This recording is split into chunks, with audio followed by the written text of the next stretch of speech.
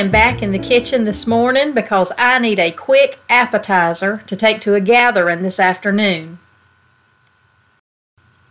As you can see, I'm putting water chestnuts in a Ziploc bag.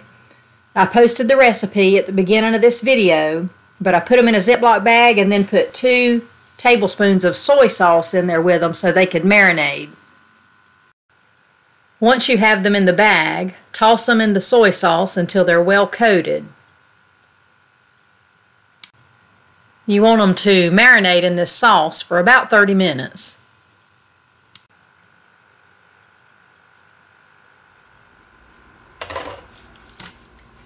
Then I got my baking sheet out, lined it with foil and put a cooling rack in it.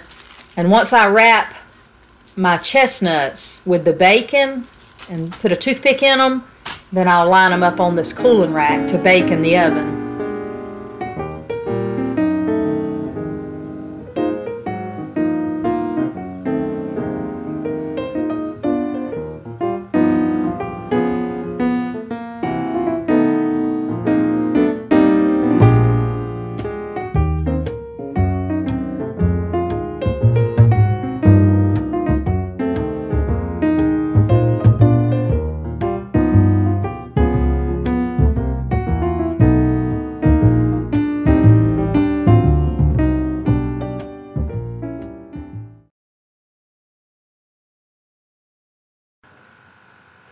Then I popped them in a preheated 400-degree oven. I want that bacon to render its fat.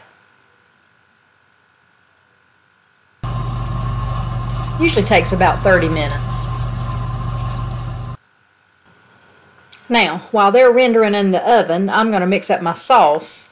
That consists of 1/3 ketchup, 1/3 cup brown sugar. I think you could use light or dark. 1/3 cup water, and 1 tablespoon of Worcestershire sauce.